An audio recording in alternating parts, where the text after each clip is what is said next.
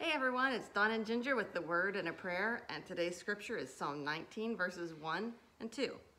The heavens declare the glory of God. The skies proclaim the work of his hands. Day after day they pour forth speech. Night after night they display knowledge. Lord, we just thank you for your almightiness.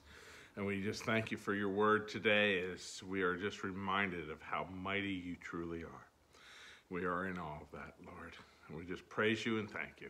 In your son's name we pray. Amen. Amen. Have a great day. We'll see you tomorrow. See you then.